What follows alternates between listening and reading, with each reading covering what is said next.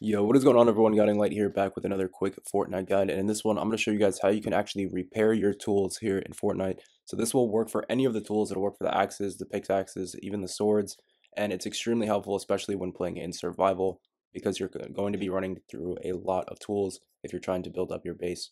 So in this video I'll show you guys exactly how to get this done. Now it's pretty simple to do. The first thing you're going to need to do is get some planks together so that you can make yourself a chest. Now, this will be extremely helpful, especially if you're going out adventuring or going into a cave or something like that. You could bring some extra materials with you, and you could actually do this on the go so that you can just constantly have unlimited tools, basically. Now, the way that we're going to be fixing these tools is by using a chest.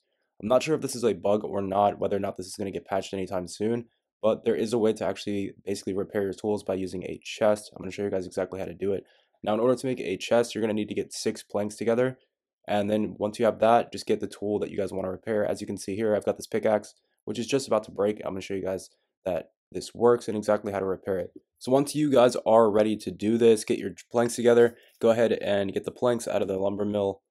You're going to need 6 planks. So once you're ready, go ahead and make a chest and put it down. Once you have made a chest, you're going to want to take the tool that you want to repair. As you can see, I've got this tool that's just about to break on me.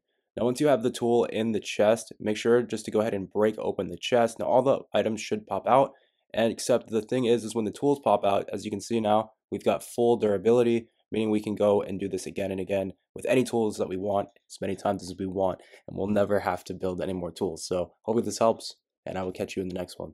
Peace.